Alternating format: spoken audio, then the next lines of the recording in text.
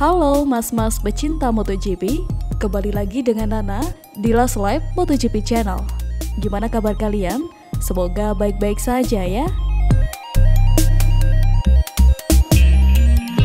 Sebelum saya lanjutkan, jangan lupa like, share, dan subscribe. Sirkuit Mandalika yang akan menggelar MotoGP seri kedua pada 18-20 Maret mendatang sempat mendapatkan masukan dari beberapa pembalap MotoGP yang telah menjajalnya pada tes pramusim 11-13 Februari lalu. Salah satunya mengenai adanya aspal yang mengelupas di beberapa titik. Dorna dan FIM pun langsung mengarahkan kepada MGPA dan ITDC untuk segera membenahi segala kekurangan yang ada. Pembenahan sirkuit Mandalika ini tentunya memakan biaya yang tidak sedikit. Asal dana proyek sirkuit Mandalika sudah pasti menjadi pertanyaan banyak pihak. Berikut ini akan Last Live ulas sumber dana pembangunan serta pembenahan sirkuit Mandalika. Sirkuit Mandalika merupakan lokasi diselenggarakannya MotoGP Indonesia. Mengutip berbagai sumber, Rabu 16 Februari 2022, sejumlah badan usaha milik negara keroyokan membiayai proyek Mandalika International Street Circuit yang berlokasi di Mandalika, Nusa Tenggara Barat. Diketahui, himpunan bank milik negara memberikan fasilitas kredit sindikasi sebesar 550 miliar kepada PT Pengembangan Pariwisata Indonesia atau ITDC. ITDC sendiri adalah pemilik sirkuit Mandalika. Fasilitas kredit sindikasi berupa kredit investasi, pembangunan jalan kawasan khusus atau street circuit dengan limit sebesar 400 miliar. Lalu, kredit modal kerja untuk persiapan penyelenggara WSBK dan MotoGP dengan limit mencapai 150 miliar.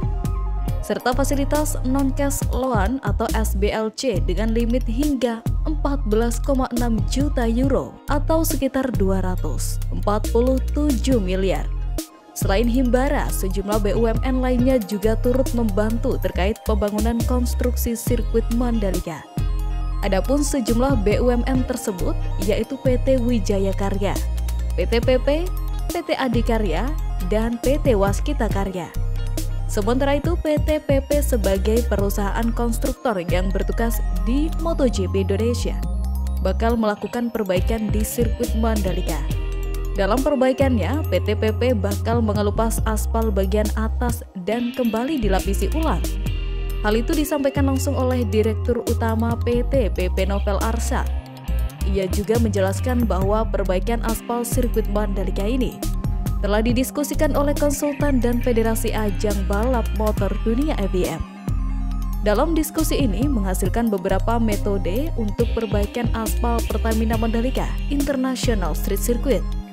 Sebelum proses perbaikan yang rencananya dimulai pekan depan, ITDC membuat grup komunikasi yang melibatkan perwakilan Mandalika Grand Prix Association selaku promotor, PT PP, FIM, dan Dorna. Langkah ini diambil agar mereka bisa terus berkoordinasi dan memudahkan dalam homologasi. Homologasi merupakan satu tahapan penting agar sebuah sirkuit dapat izin menggelar balapan. Ada beberapa bagian yang diperiksa, seperti kondisi aspal, area run-off, bangunan pit, fasilitas kesehatan, serta pagar pembatas. Menurut FIM, standar for circuit untuk menggelar MotoGP dibutuhkan lisensi grade A. Mandalika sendiri telah mengantongi lisensi grade B sehingga bisa menyelenggarakan WSBK dan WSSB 2021.